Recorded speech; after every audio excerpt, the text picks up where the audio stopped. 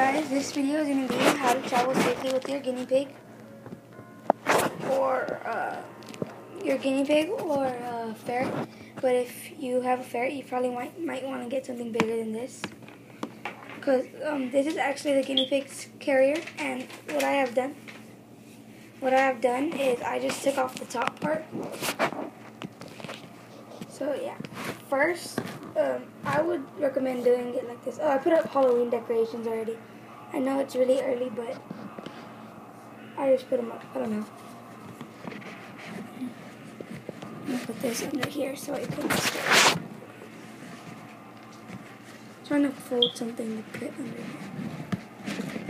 Okay, there. So this is first thing I put is this really absorbent. What's it called? Little, I guess you can say, napkin. I just cut it down to size so it fits perfect in there. As you can see, it fits really good.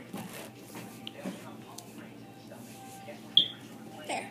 And then, you don't have to, but I would recommend putting a dish towel, a large dish towel right here. I just folded it in half. This is from Walmart. It is, but I want to rip this tag off. There you go. Okay, so then you can use a small blanket,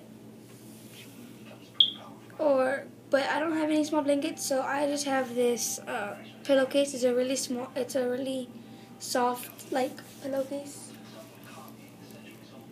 Or you can put you can put like a pillowcase right here. And I'm just using a pillowcase because I don't have a small blanket like I just said. Oh my god. I just keep, I don't know.